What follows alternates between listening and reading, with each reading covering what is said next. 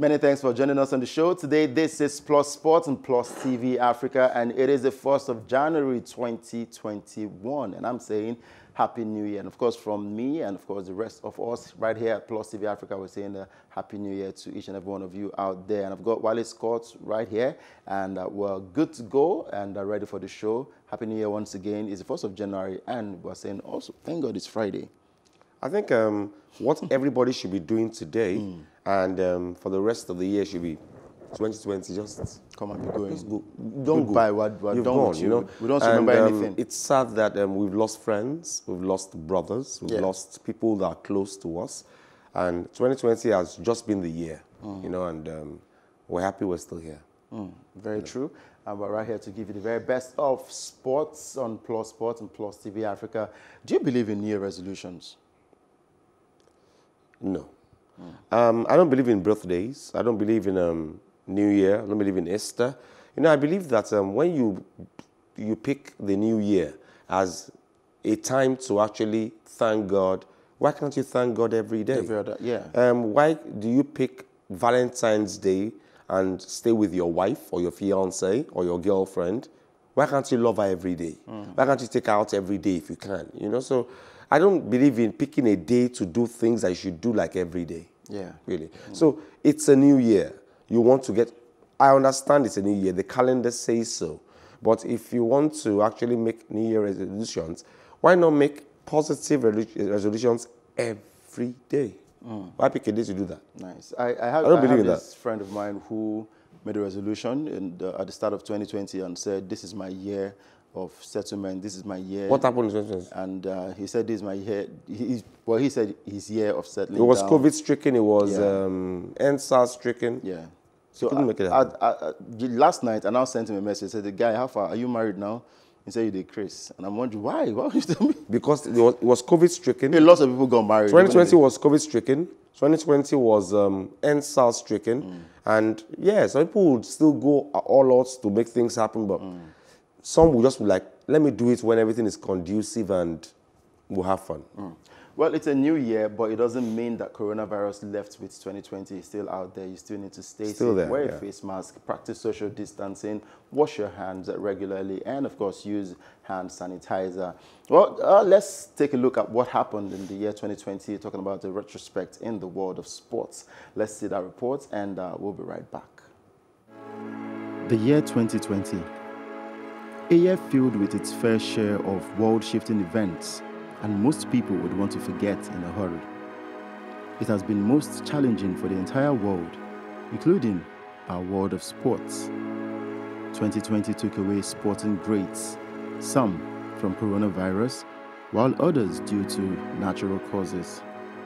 Kobe Bryant, Michael Ojo, Diego Armando Maradona, Paulo Rossi, Gerard Houllier, Papa Bouba Diop. May their gentle souls continue to rest in peace.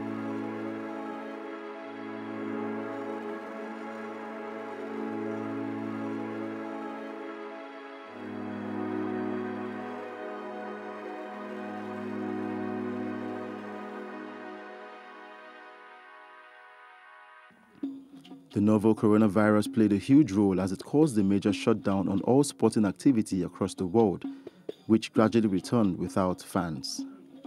One of the highlights of 2020 was football returning in the face of the ravaging coronavirus.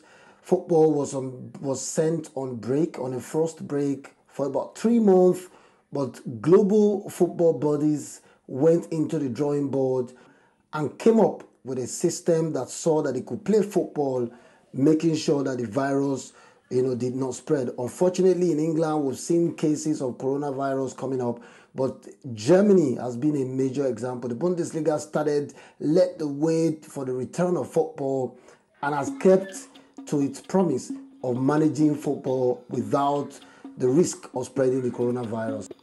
In Nigeria, the Lagos Marathon successfully held in February, and the 42-kilometer race commenced from the National Stadium, Surulere, Lagos, and ended at Eko Atlantic. The race ended with Kenyan Olympian David Bamasai winning with a course record of 2 hours, 10 minutes, and 23 seconds.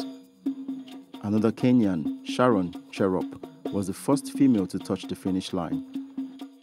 In the world of Formula One, Lewis Hamilton passed Michael Schumacher on the all-time wins list. The 35-year-old Mercedes driver sealed the 7th driver's title at the Turkish Grand Prix in November, equaling Michael Schumacher's championships record.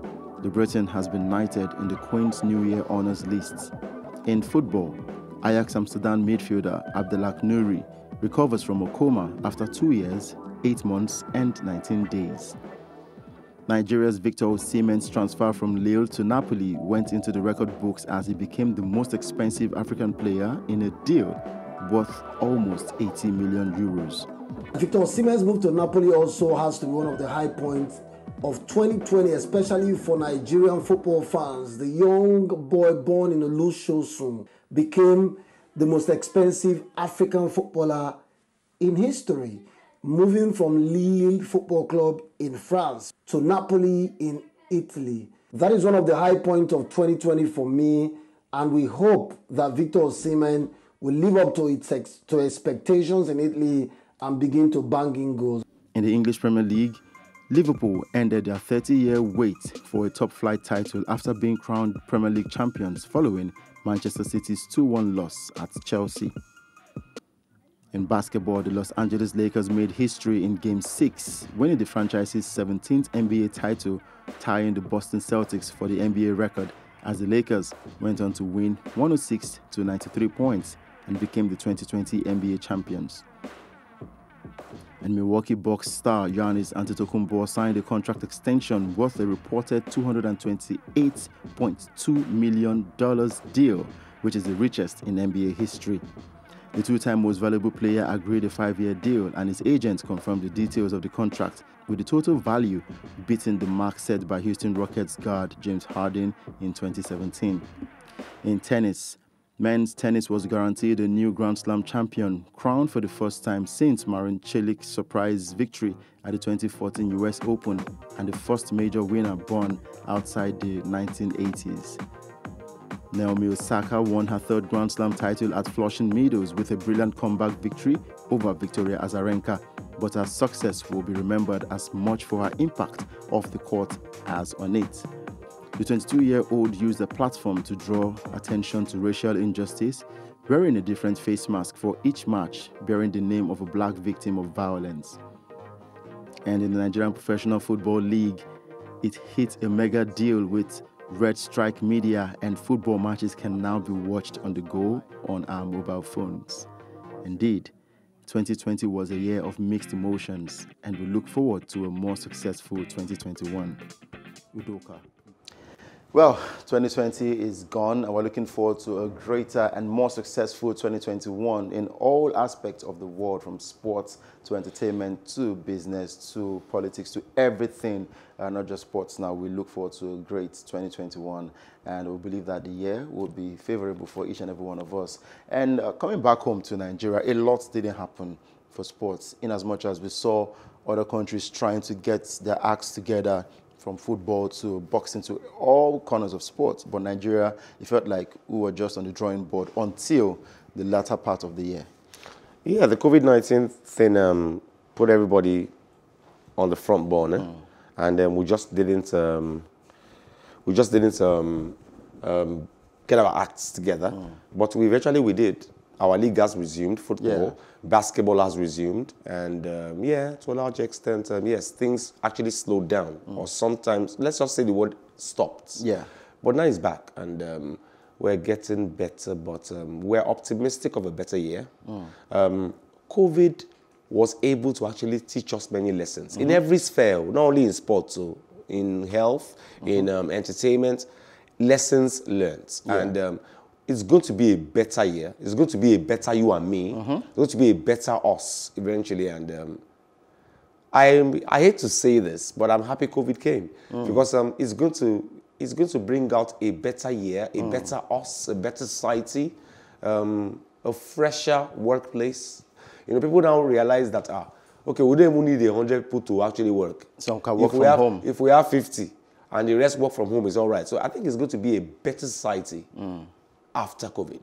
But you know, coronavirus didn't stop the Super Eagles from performing well. The Super Eagles had a horrible 2020. No win in the year 2020. Well, like I said earlier, fella would say, if the teacher doesn't correct you, you don't get better. And so if we don't make mistakes, we don't actually correct those mistakes. So basically, I think it's about the Super Eagles have learned their lessons. People are now beginning to criticize Gernot Rohr and his package and all that. So I think we are only going to get better. I'm a big fan of making mistakes and correcting them. And so if all of this COVID thing is going to actually show us what our mistakes are, then we'll correct them. We are only going to be a better society with COVID, really. And surprisingly, I'm saying COVID is a pandemic, but there are a lot of positivity in COVID, though, really. Exactly. A lot of it, really. Exactly. Well, we had Kunle Shola, the editor-in-chief for Sports Village Square, speak on Nigeria's sport and how it went in the year 2020. If we have that ready, I'm sure the director will let me know if it's ready or not, so we can actually let you hear what Kunle Shola had to say concerning that one. But let's move over to Arsenal and let you know that the defender Sead Kolasinac is joining Schalke 04 on loan for the rest of the season after the Gunners' boss, Mikel Arteta, said offloading players was the January transfer window priority. Now, the left-back, Kolasinac, who is 27, began his career with the German side Schalke before moving to Arsenal in 2017. So, Kolasinac has gone back home to Germany to play football for Schalke 04, in as much as he is not from that part of the world. I ordinarily would have said that Kolasinac would not survive. But he's played there before. The German football team are called the Diamannschaft, the German machines. And I would have said Kolasinac, being a Bosnian, would not survive in the Bundesliga. But he's been there before. Yeah. You know, so I don't know how well he will do, but he couldn't do well in Arsenal. Like I've always said, Arsenal is a lazy team.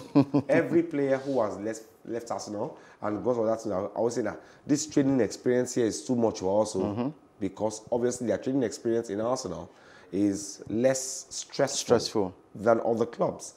So Kolasinac has gone to Arsenal.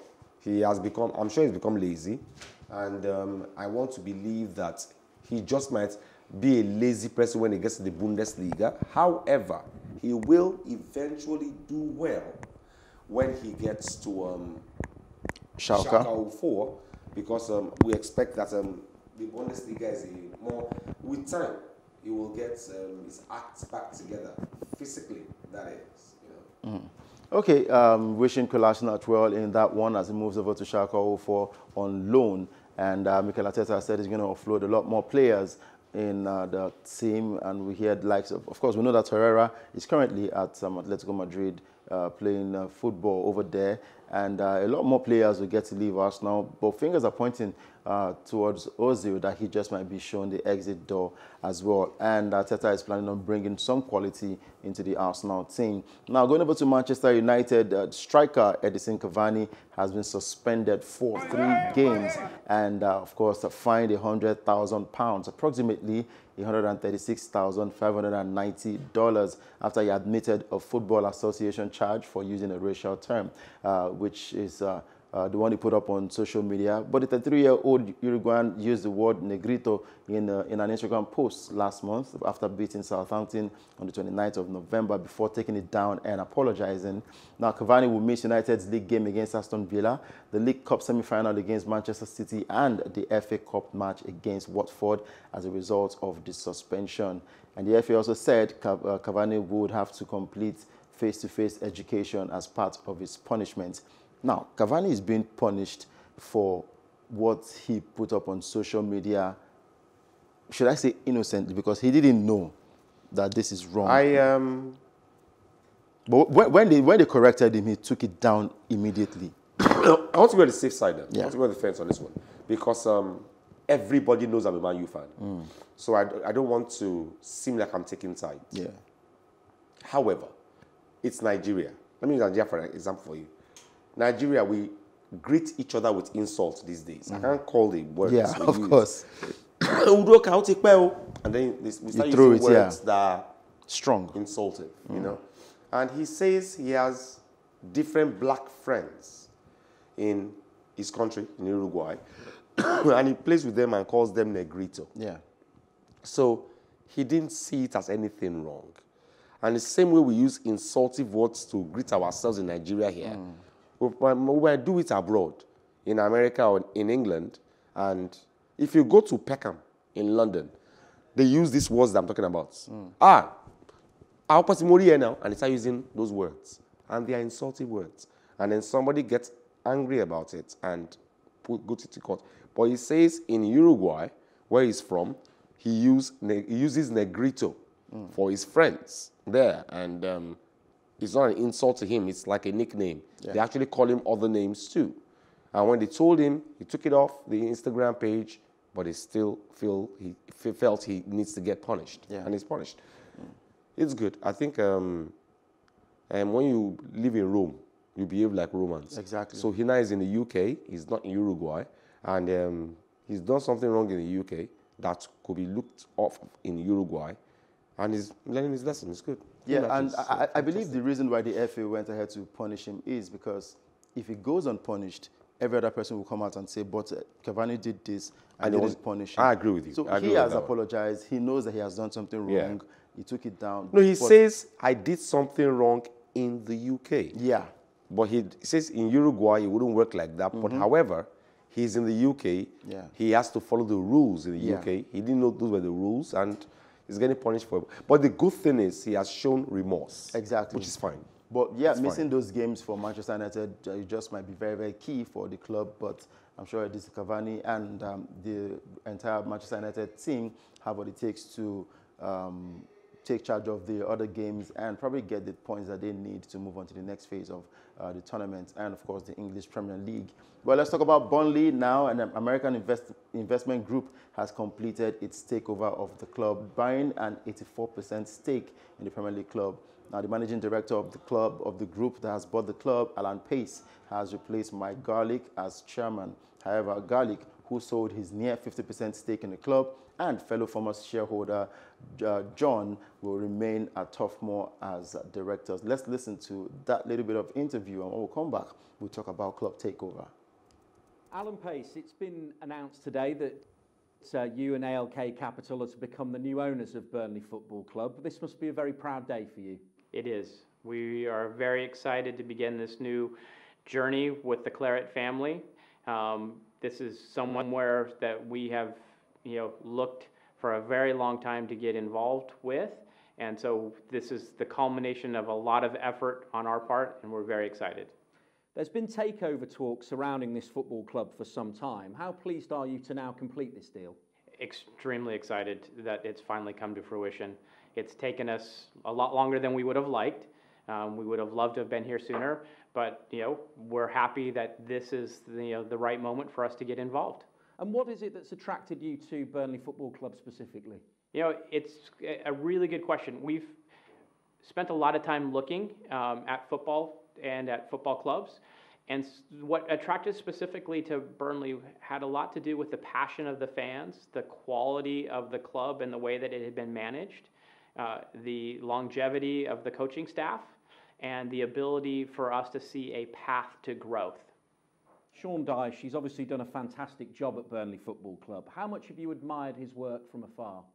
Look, we have been very, very big fans of Sean for some time. As I mentioned, the longevity and stability of the management side has been something that's been very impactful from our perspective of the playing style and the ability to perform at the level that they have. So we're very, very big fans of Sean's. Many Burnley fans were perhaps a little bit disappointed not to see new faces come into the club during the summer transfer window, and they'll be looking for you to invest in the team in January. Is that something that you're prepared to do? We're very prepared to come in and support, Sean and the management, team. We need time to get in and understand what their needs are, what they've been planning for, what the decisions were that they've taken so far and where they're, desiring to go to. But we're fully prepared to back the manager.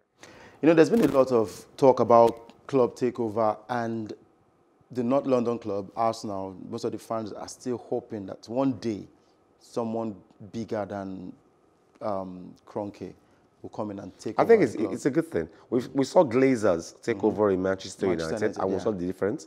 We saw Paris Saint-Germain, the Sheikh Al Khaled, take over, and you see what PSG has become. We saw Leicester being taken over, and they surprised bookmakers and won the English Premier League. You know, so I think Burnley, a takeover is going to be more money for them, better players. They will try and lure more players to them. So I think takeovers have always been good for football clubs, and I think I want to congratulate Burnley. I think they'll only get better right now.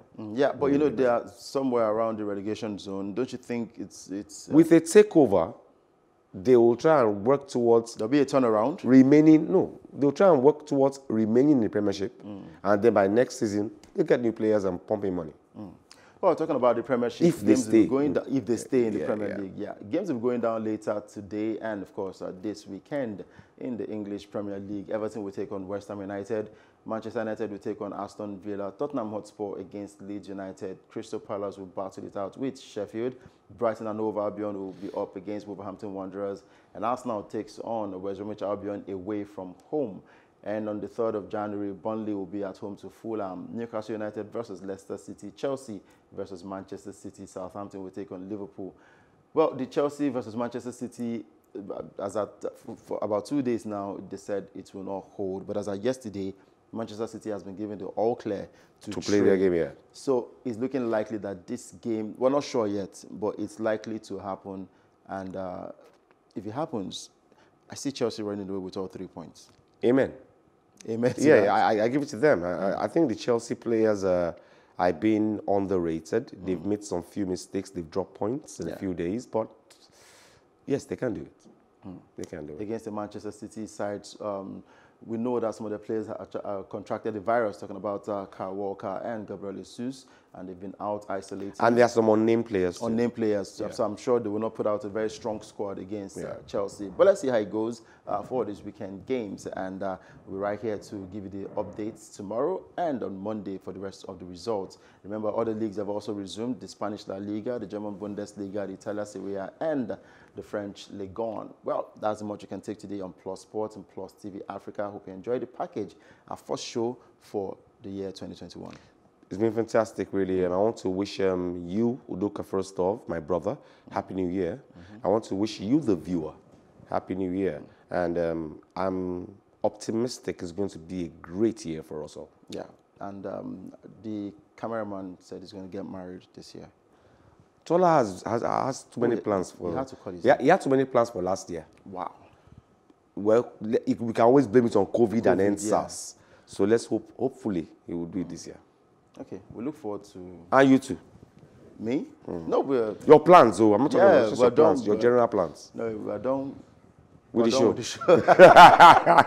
Hope you enjoyed the package. Remember, you can reach us on social media, Plus TV Africa on Twitter and on Instagram. And please subscribe to our YouTube channel, youtube.com/Plus TV Africa. And for those juicy stories, log on to our website, www.plustvafrica.com. I'm Udoka Njoko saying, please enjoy the rest of your day. Have a happy new year, but please stay safe out there.